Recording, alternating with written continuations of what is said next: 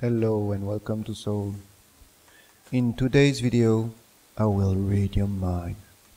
But for this, you will need to prepare 5 objects with one different from the others, like 4 $1 bills and one $100 bill.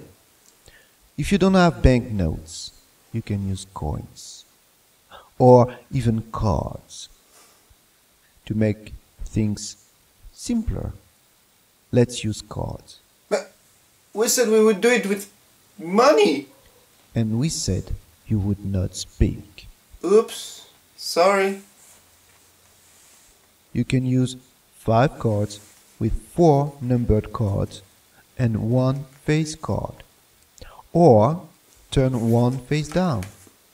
Or use different colored back cards.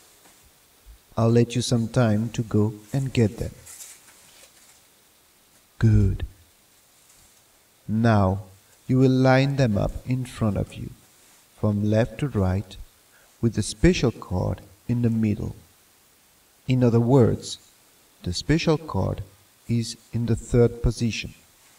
Now, to make things difficult for me, when I tell you, you will switch that special card with one of its 2 immediate neighbors, either the one on the left, either the one on the right. Are you ready? Since there are 5 cards, you will switch that special card and always that one 5 times with one of its neighbors. That way, I can't know where it is. Do it now.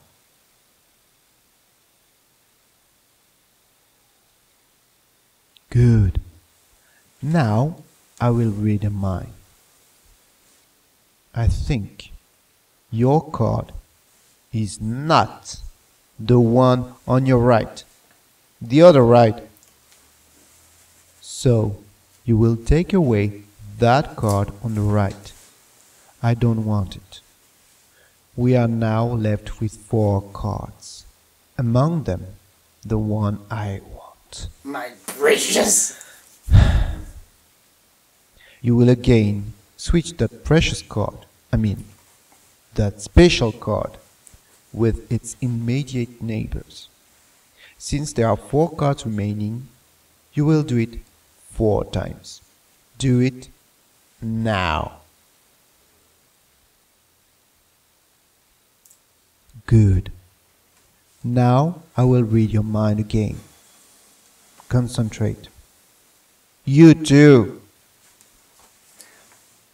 I think the special card is not the one on your left. Get rid of it. You are now left with 3 cards. Among them, my precious, the special card. You will switch it with its immediate neighbors, but only 3 times, since there are now only 3 cards remaining. Do it now. Good. Let me think. You can get rid of the 2 cards that are on the left and on the right, because the card I want is in the middle between them. You see, I can read your mind. I hope you like this mind reading trick, and see you next time. Bye-bye.